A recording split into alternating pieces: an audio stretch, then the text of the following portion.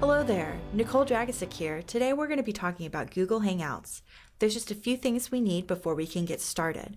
First, you want to make sure that you and everyone who's going to participate in the Hangout has a Google account. Many of us in education already have Google accounts through Google Apps for Education. I know at the ESC, we've had our regular email accounts, for example mine and Dragasic at esc18.net, converted into Google Apps accounts. If you aren't sure, I can look that up for any of our districts here in Region 18. Just shoot me a message. Next, you're going to need Google Chrome's web browser. Google Chrome is going to give us the best experience when we're dealing with any of Google's applications. You also want to make sure that you're signed into Google's Chrome web browser.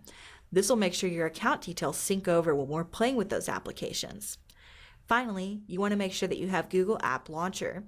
Google App Launcher is like a little system tray, kind of like the Start menu, that'll give us easy access to any of the Google applications that we install from the Chrome Web Store.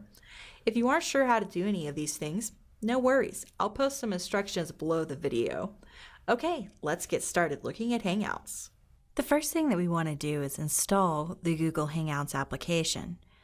I already have open my Google Chrome web browser, which is the little web browser with the green, red, yellow, and blue icon. To get to any Google application, it's always easiest to type whatever the application name is, .google.com. So if I was trying to go to Google Drive, I would go to drive.google.com. To get to Hangouts, I would go to hangouts.google.com. Google will automatically handle any sort of corrections that need to be made to the URL, and it lands me right on the Hangouts page. I want to install the Hangouts app, so I'm going to click the Get Hangouts button. It's going to ask it for what kind of device I would like to install the app. I'm not going to cover installing Hangouts for your mobile device, so we're just going to look at installing it on the computer. This is actually a Google Chrome extension, so it'll pop up and say, would you like to add this to Chrome?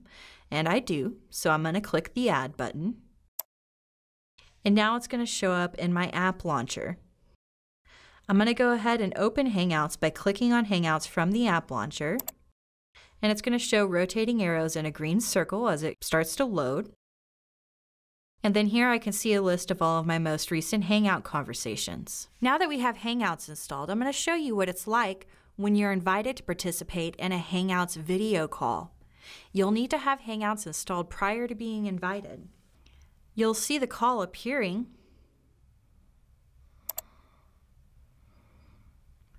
And when you click, it'll tell you that there's a video call coming in, and you can click on the video call button. This will launch a new tab in your Google Chrome web browser. By default, you're going to see yourself at the very beginning. Once you click Join, it'll default to show the presenter in the main screen.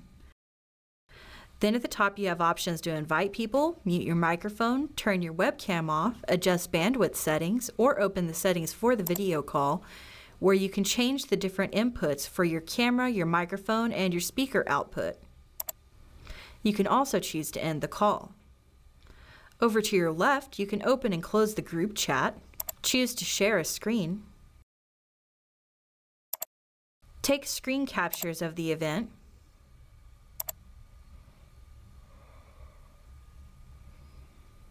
or draw. The Draw app is to draw on your face. It's not to draw as in a whiteboard. It'll actually attach the drawings to your face until you wipe them off, using both a pen or some stamps. You can even attach some text to your face. Once the drawings are attached, it'll follow your head around as you move, and you can use the trash can at the top of the Draw app to remove all of the drawings. And that's how you use the video call Hangouts app.